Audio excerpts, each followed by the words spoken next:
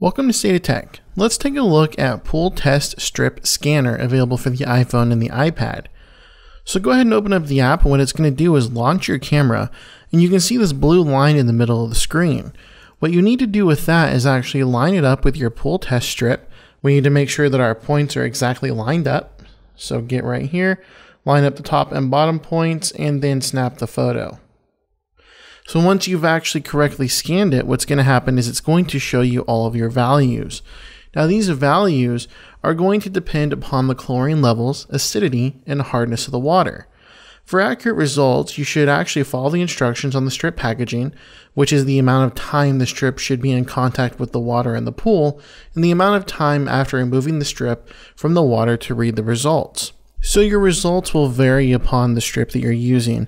And for this one, you can see the hardness, the chlorine levels, the free chlorine, the pH, the alkalinity, and even the acid levels. And we can see that I have some that range from low to ideal to very high and even high. And now that I have these results, what I can do is actually save them. Tap the save button in the top right hand corner, it's going to save our results, and we can tap thanks, and now what we can do is tap done, and it brings us back out and it shows us the strip that we last scanned. Now what I can do is if I tap the shutter button, we're going to go ahead and do a new test. It'll give us a warning that anything we have not saved will be discarded, and we'll just tap on new. Now as I mentioned earlier, your results are going to vary upon your pool and test strip that you're using. Now if you've taken a fresh sample, you can actually start a timer.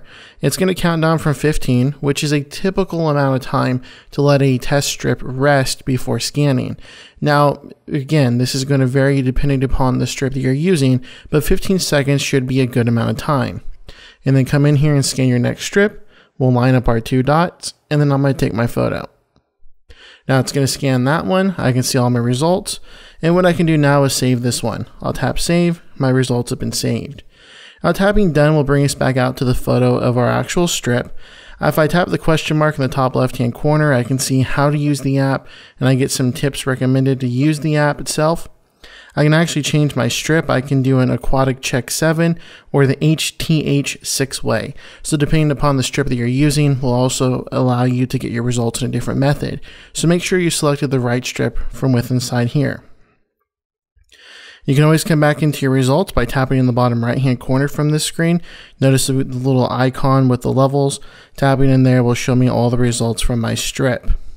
Tap done, and the file in the top right hand corner from here will show me all my saved tests. I see the date and also the type of strip that I was using. If I tap on that, it'll show me what my scales were for that specific test. So that way I can refer back. Say if I tested 1 week and come back in next week and test, I'll be able to see what the results were from week to week, even day to day. This all varies upon how often you're going to test. And then to create a new test, again, come back out to this menu, tap the shutter button, tap on new, and it's going to open up that camera and allow you to go ahead and test again.